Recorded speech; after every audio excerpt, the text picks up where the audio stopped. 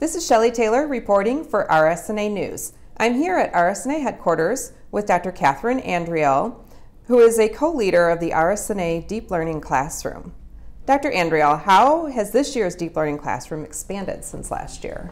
So it's a little different this year, and I'd like to also mention my co-directors of the Deep Learning Classroom, Drs. Brad Erickson and George Shee. Brad has done it over a number of years. This year, we're doing it a little differently. We're going to use Colab, which is a Google platform, to be able to do machine learning, where we really want people to understand the concepts and how you do this, and not focus as much on the technology piece, such as the GPUs that might be used, or focus as much on the programming, although if you have programming experience, that will be helpful.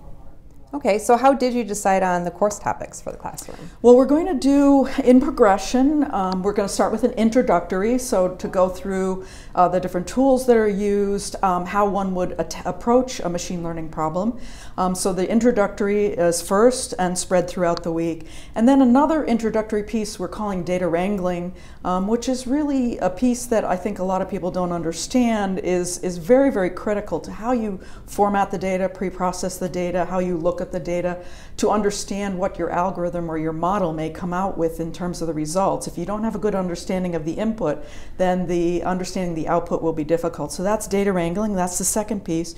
The third piece is a segmentation piece where we're segmenting out organ, and that's something that radiologists do every day, and we're going to show how a machine learning model may be able to do that and assist in something that is a tedious process for the radiologist. And the last one is on GANs, which stands for Generative Adversarial Networks, and this is a relatively new algorithmic technology, if you will, that is very exciting. People are using it to see if they can reduce radiation exposure, use it to augment the data sets that people have by generating synthesized data sets and so on. So that's a more advanced course.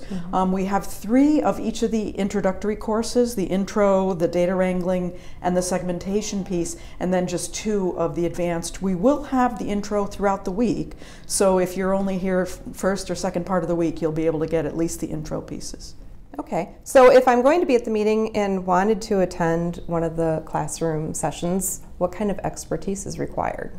Well, we're trying to have minimal expertise. As I mentioned, programming, it's predominantly Python, but we're using Colab and Jupyter Notebooks, which kind of step you through the programming piece and are using modules and libraries, so you don't have to necessarily be an expert. I know in my class, I'll be going through what are those Python lines and what do they really mean.